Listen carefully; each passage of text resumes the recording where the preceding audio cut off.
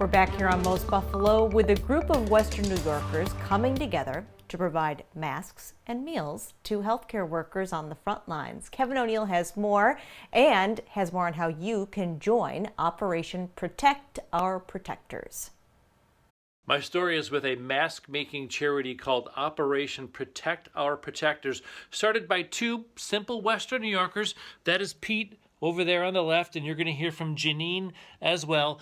Pete is the engineer. He's the X's and O's, figure it out kind of a guy. Janine is the marketer, the organizer, and she's well connected, and that story starts with how that helped. I know a lot of local designers in the area, and I saw they were making masks already. So I connected with them. I said, hey, is there any way we can kind of work together? You make masks, we'll get supplies, we'll raise money. And they said, yeah, totally. So I looked at Pete, I was like, all right, I think we can do this. Wow. Started with a team of 4.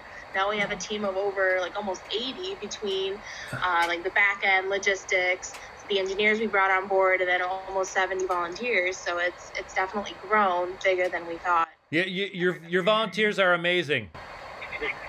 They're awesome, and we give a huge shout out and thanks to everybody that's helping. So you are the fleet that's making the world go round.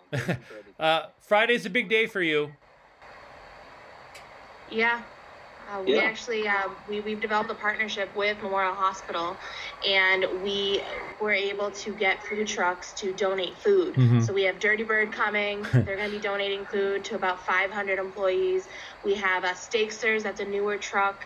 They're going to be coming delivering pizzas. And then we also have Luigi's ice cream truck, going to be giving out free ice cream to all of the employees there, as well as we're going to be dropping off supplies. We're going to be dropping off masks and gloves, and so we're very excited for that. And Pete, you guys are not done. There's opportunities for people to help moving forward. Absolutely. There's tons of opportunities. We are just getting started. The operation's beginning to scale. If you want to join our team and make a huge difference, you can email us at operationprotectourprotectors@gmail.com. And we have a GoFundMe page that if you can't help with your time, if anybody can even donate $1, we give these masks away, and we're looking for help in any way we can. And the more money that we have, the more masks we can make, and the more people we can help.